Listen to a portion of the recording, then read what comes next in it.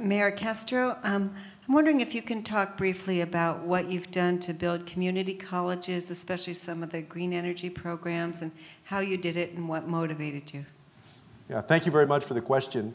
What we've done is that we've actually embraced an entrepreneurial model of economic development through our local utility.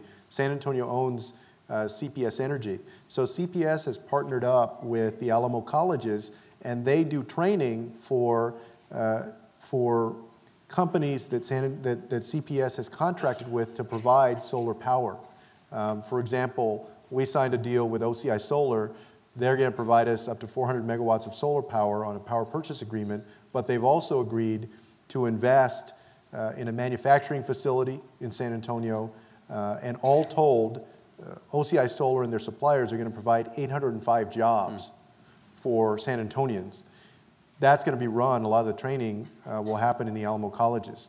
We also have the Alamo Academies, which high schools work with the Alamo colleges to craft this apprenticeship model so students can both finish high school, get college credit, and have employable skills. They can go and work at places like Boeing or Lockheed Martin, and also, if they want, continue their education at one of our Alamo colleges.